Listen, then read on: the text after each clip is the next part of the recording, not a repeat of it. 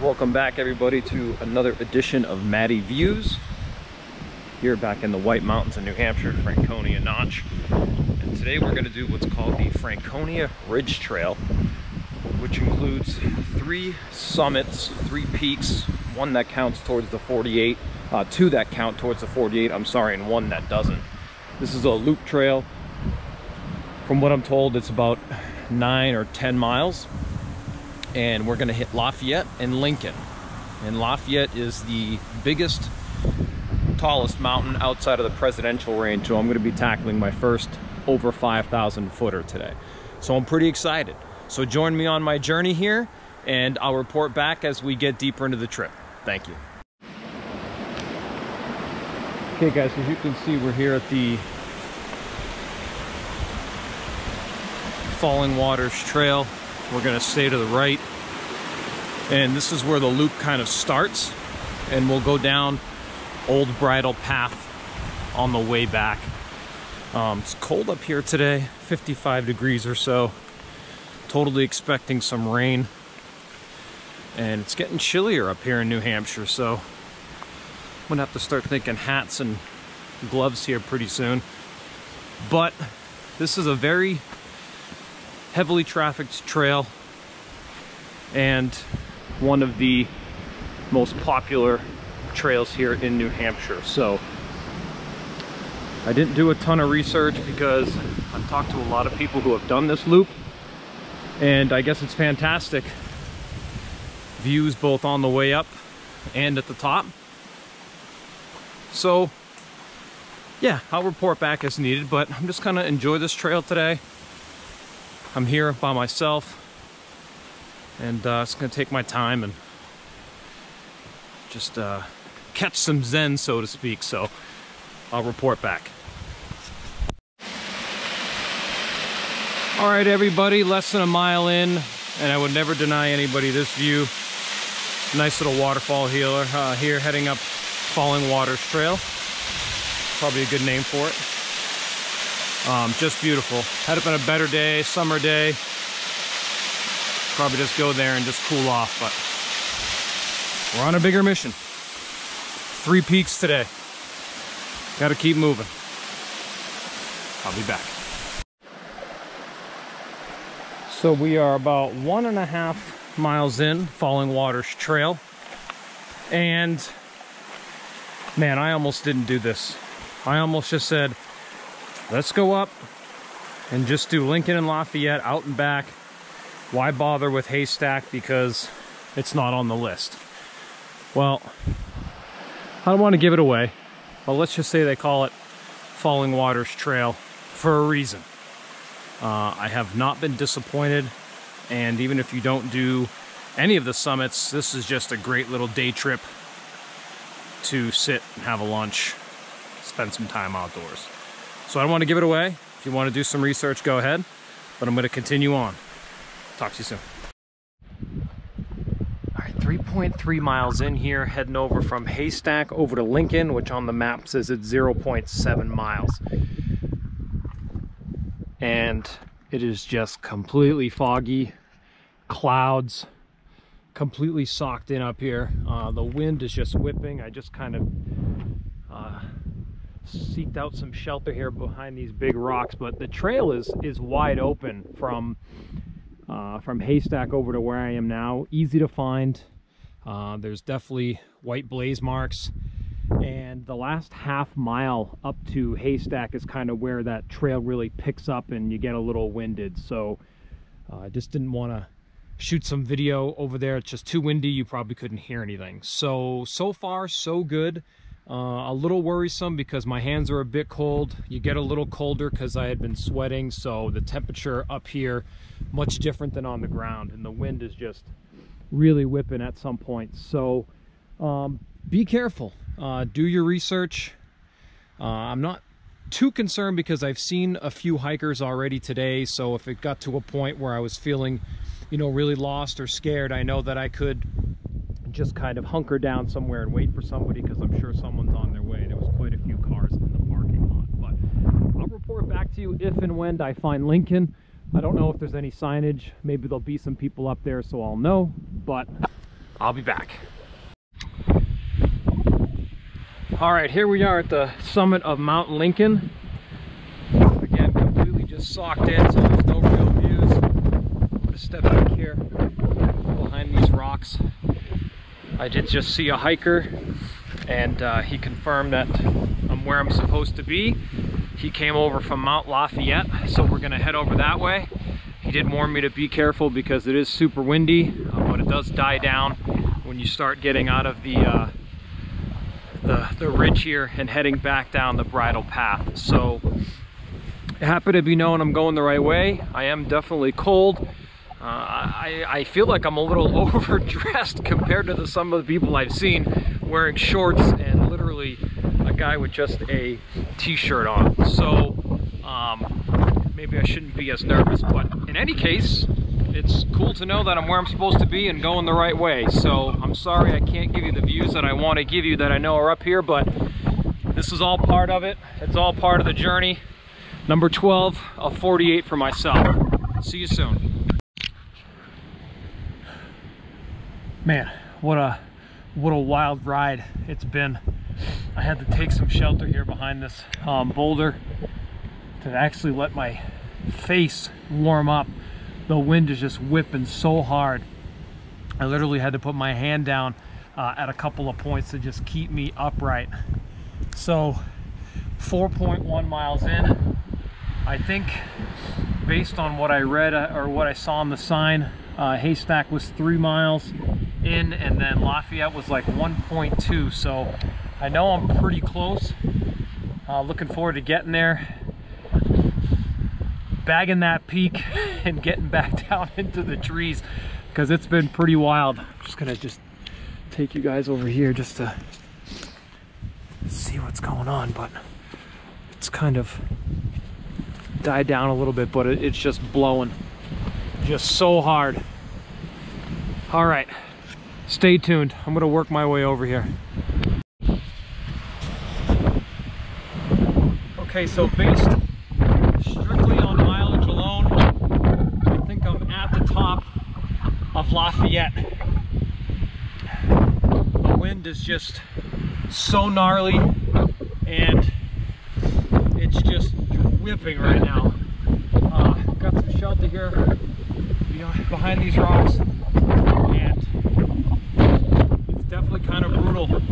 Just give you a quick peek here.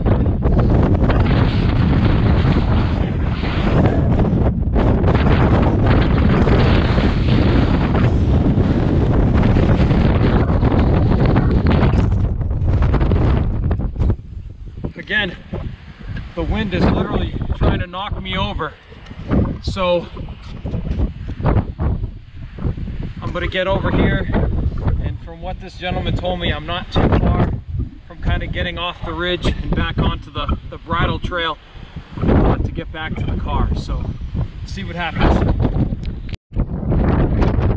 Okay guys, so here we are. I know you probably can't see this sign, but here at the top of Mount Lafayette, looking for this old bridle path. Looks like it says 1.1 miles away. Again, the views up here, still windy,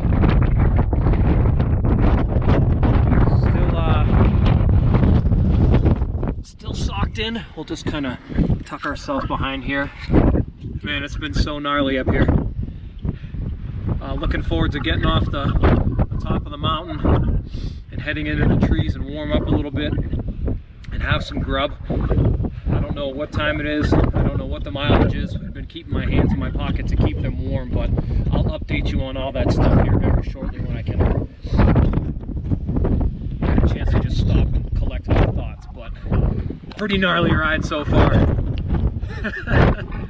Glad I'm here. 13 of 48. The highest one I've done so far, I believe it's 5,200 something feet. Whew. Super proud, super pumped. Talk to you soon. Wow. Okay, so we managed to salvage some views here, everybody. We're on the Greenleaf Trail, heading off the Franconia Ridge Trail. There in the distance, you can see Cannon. You got a view of the Cannonballs and the Kinsmans right there. Up over here, still clouds. But I was over there somewhere and I don't know where. But I saw some hikers coming up and they assured me I'm on the right path to go to where I'm going.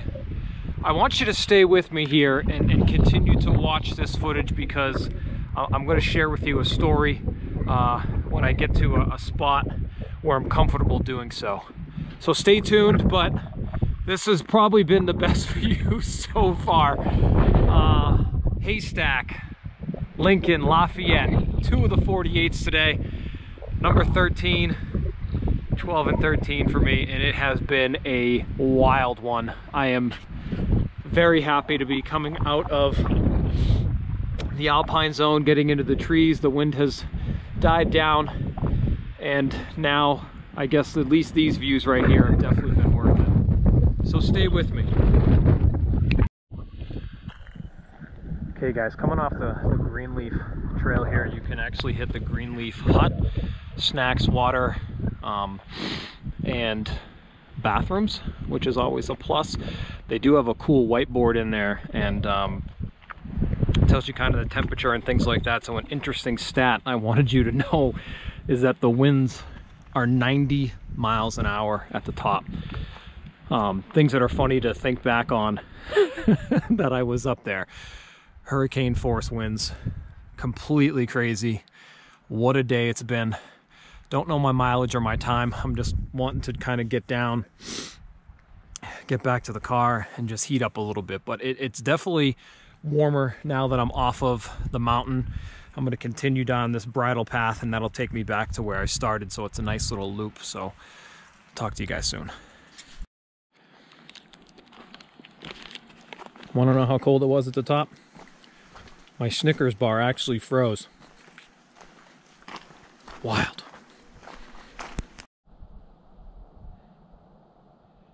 Okay guys, I wanted to just share this story with you because it's literally irking me and eating away at me so much that I actually talked to some people up at the Greenleaf Hut. When I was at the top of Lafayette, there was another guy up there, and he said, hey, how is it over on Lincoln, you know, over to Haystack? And I said, dude, it's cold, it's windy. To me, it wasn't optimal. So, you know, after I just shot some video, I did some other stuff, I saw him not going the right way. And I said, hey man, I thought you were going the other way. He's like, no, I'm going to head back. And I said, okay, no problem. I said, did you come up bridle? And he said, yes, I did. But I saw him going the opposite way. So I'm super concerned that he went the wrong way, and it's irking me. And I got to the hut and I was telling these people the story, and they were like, don't worry about it. There are signs. He'll be able to figure it out. But you know, the signs were clearly there and you have to read them, but he swore he came in a certain way. So I let him go on his way, and I hope that he's safe. But it did kind of hit me emotionally that I hope the guy is all right. And you can get lost up here. Thank God there's signage that'll get you somewhere off the mountain, and there's trails going down. So I feel much, much better. But it's been an emotional ride today, but I definitely have gained some experience. I still have another couple miles before I get out of here, but I wanted to let you guys know that it's no joke, and it's been pretty cool, and scary and fun and all that stuff at the same time. So we'll talk to you soon. So it's crazy to think, and I can't be sure, okay, but that cloud coverage right there, I believe, is Lafayette. Those little sets of bumps right there, I remember being up there because I hid behind some. And then as you get further down, I don't know which one's Lincoln or Haystack, but I did that whole ridge right there. And I did that whole ridge to be higher so I could get these views. So I'm salvaging some of this trip and getting some views on the way down, and that's perfectly fine. But this is a memory I'm going to hold on to for a while. 4 point, I'll make that 7 miles in. 4 hours, 45 minutes total. My body and mind are coming back online, and it's just crazy to look up there and know that that's where I was. And the people going up there now that I see on the trailer, you know, besides Lafayette, I think they're going to be good to go on the rest of it. It looks like the clouds have, I mean, they're still rolling in, but they're not as low. And who knows what the wind and weather are up there, but maybe it's improved because the day, the weather itself is improved today. So now coming out, definitely kind of warm, sweating a little bit, and we'll be back with the post-game wrap-up when I get in the parking lot. Okay, so post-game wrap-up, and you know, what did we learn today? As it usually says, expect the unexpected, you know, prepare. The weather changes quickly, and it certainly did. So I came down here, well, when I got here this morning, there was probably 2 cars in this parking lot. Now it is full. People up on the the sidewalks and all over the place. So it's a very popular trail, which is definitely a pro, because, you know, people are on the trail, you can talk to people, you know, they can kind of guide you. And that really helped me out today, because I talked to that one hiker who said, hey man, it's kind of confusing when you're on Lafayette. If you stay to the right, you're going to head over to Garfield, but if you stay to the left, you are going to get to where you need to go. The Greenleaf Trail to the Greenleaf Hut, down Bridle and back to the parking lot. And that one hiker, you know, he went the other way. Granted, I don't know where he parked or how he came up, but it seemed kind of strange. I hope that individual makes it out okay. It is kind of crappy because now the weather has just gotten much more beautiful, and as you're coming down, the clouds have disappeared, so that my timing was just off today. But in reality, how many hours did it take me here? I think I was more closer to 5.5 hours. Yeah, so 5.5 hours. I would do this trail again. I really, really would. It was super fun.